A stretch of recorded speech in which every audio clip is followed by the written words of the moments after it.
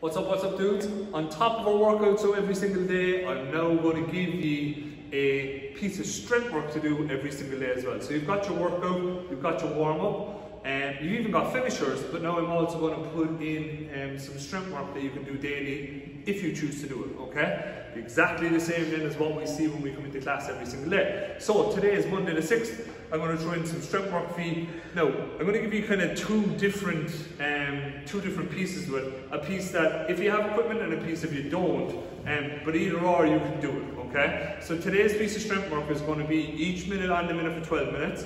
So that just means every minute for 12 minutes you're going to do a certain amount of work.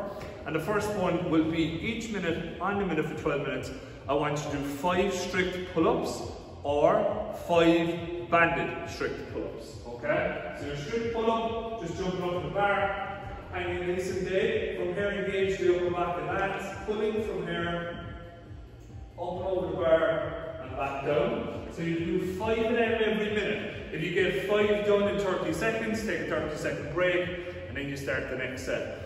Now, that's going to be hard. If you find it easier to do with a band, use a band. Tie a band up and over your pull-up bar, whether it be at home, in a door, or the back garden, or whatever you have. And then from here you do 5 banded strict pull-ups. Put the knee into the band, okay? Knee into the band. And then from this position, back up in the bar, chin up over the bar, back down again. Again, it's going to be 5 pull-ups. Now, that's for people who have pull-ups and able to do pull-ups at home, that you've got a bar to pull off of. Alright, so 5 pull-ups every minute for 12 minutes. Okay? If you're able for that, do that. If that's too hard, I just want to flick down, guys. If that's too difficult and you don't have the necessary equipment to do it, you should all have a set of dumbbells or a backpack or whatever.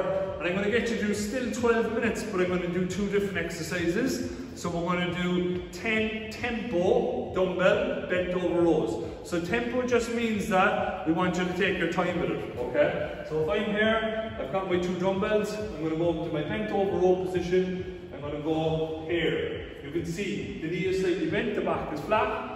I'm going to go from here 2 seconds to the top. Sorry, 1 second to the top. Pause for 2 seconds.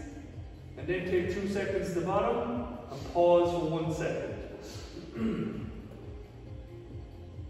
Got it? Yeah? So they're your tempo dumbbell bent over rows. In the minute, we want you to do 10. Okay, so the first minute, you do 10 of them. And then the next minute after it, we want you to do tempo upright rows. So you've got your 2 dumbbells, or you've got your kettlebells or backpack. And then from here, you're going to go with upright row. From this position, 2 seconds up, 2 second pause, 2 seconds down. And again, I want you to do a set of 10 of them, okay? So if you don't have the equipment to do the pull-up, I want you to do 10 tempo over bent over rows, 2 seconds, 2 second hold. You're going to do 10 of them, and then the next minute, you're going to do your upright rows. So you should do 6 sets of each of them for your strength work. Guys, that is April the 6th. Strength work done for you. Give it a go. If you're able to build on the weight in the second section, with the dumbbells or the backpack, increase the weight as you go through the sets. 12 minutes of work, either pull-ups, or you've got your bent over rows and your tempo upright rows. Guys, give it a go, and I'll be back to you tomorrow with tomorrow's strength piece. Cheers, dudes.